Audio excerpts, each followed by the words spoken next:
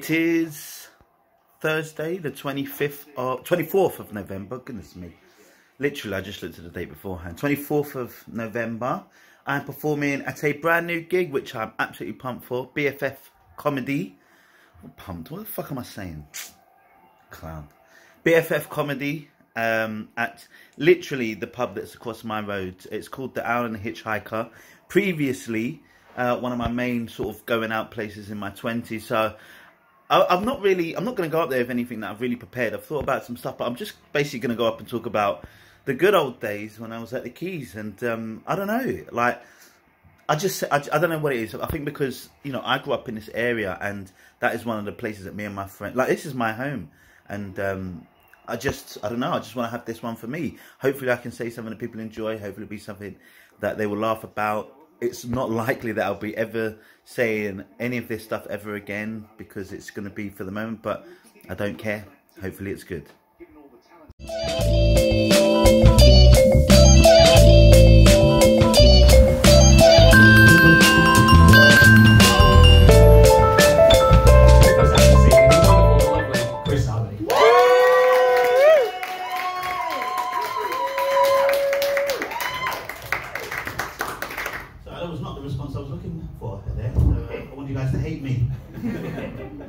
I'm glad I'm first actually because I'm not going to do any material. I actually just want to talk about this place because I'm actually from this area. Like, I grew up on Holloway Road. This is like my home, so I'm really happy to have you here. Just don't stay too late. But like, there's a few institutions on Holloway Road, and we are actually like on hollow ground, man. Because this pub, is anyone actually from here? Like, or know the area? Yeah. Do you remember when the Keys was here? Yeah.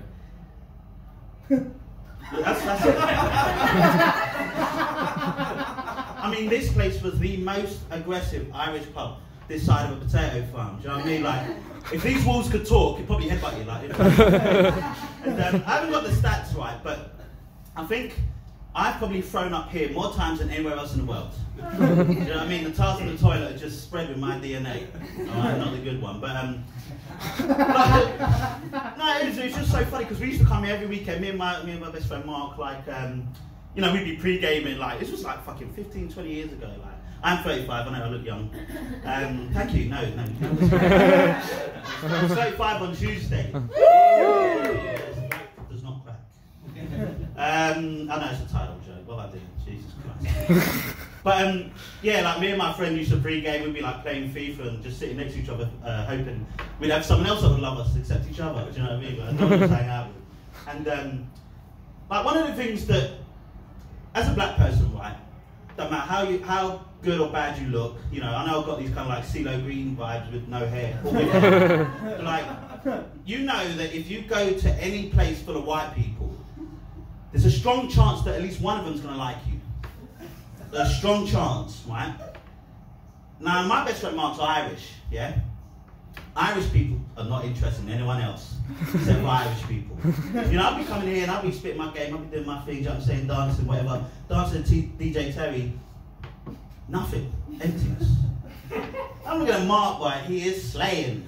Every time he's with someone, I'll tell you what, there's absolutely no way Mark is better looking than me. It's guaranteed, right? I mean, like, he might be worse, you know what I'm saying? Like, he might be worse looking than me, but like, the guy was just doing it, man. They just want them Irish babies, you know? This is the first place I actually kissed a black girl, which is, you know, shows something about me, which is not great. And, but like, I was thinking about it today because I was thinking, like, I know it sounds like this is material, but I was thinking about it during the day, and I think what happened was, like, we were the only two black people in this place, and we were just like both looking at each other, being like, "What the fuck's going on? Like, it's not happening. No one's interested."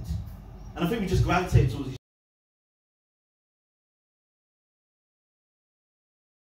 other. Shit place, you know. But there you go. Holloway Road actually is.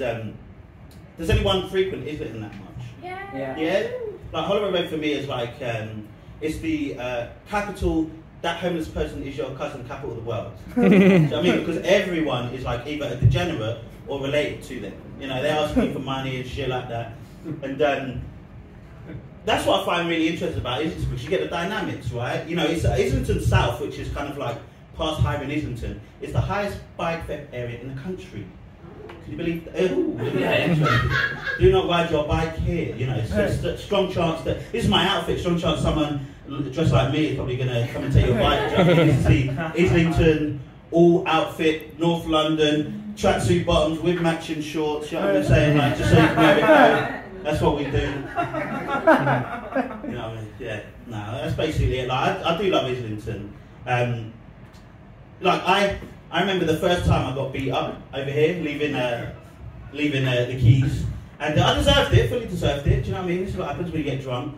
And you know when like you get so drunk, it's kind of like a movie montage where you remember the key moments, but you're not sure how they connect together. You know what I mean? Like, because I remember like going down to the urinal, right? And I remember going into the urinal, coming out, and all I see is his hand just tap me right on the back of my shoulder.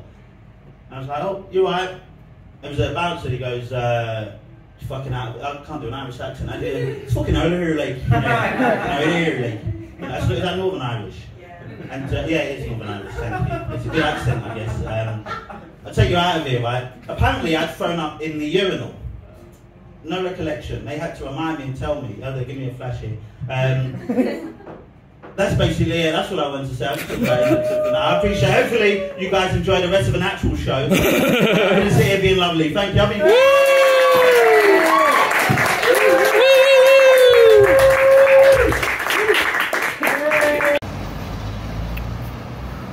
I have just finished BFF and had a fucking great time. Obviously wasn't the most polished because I was trying some brand new stuff, but seemed to get a good reception. I was number one, first on the bill, which was good because I don't know, it was nice to get it out of the way, remembered what I was going to do. And you know what, it was really firstly actually my phone ran out of memory, so it's gonna, sorry for cutting halfway through and going over to the other clip. Thank you, Reese, for sorting me out there. You know, it seemed to have got, I've seemed to get quite a good bit of feedback there. So although that bit was unique to BFF comedy because I'd been there before and I just wanted to think of some new stuff, you know, I'll still try and see if I can take anything out of there and bank it or take any of the premises there, because it seemed to go pretty well.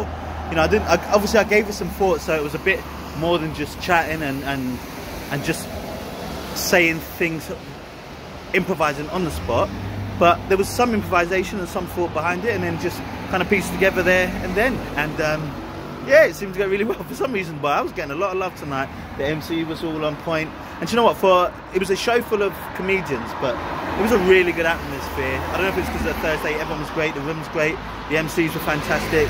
I hope to God that I'm able to do BFF comedy again, because one, yep, it took me maybe 43 seconds to walk there, and you know, rolling home there. So I'm at the bus stop now for lighting, and that's about it.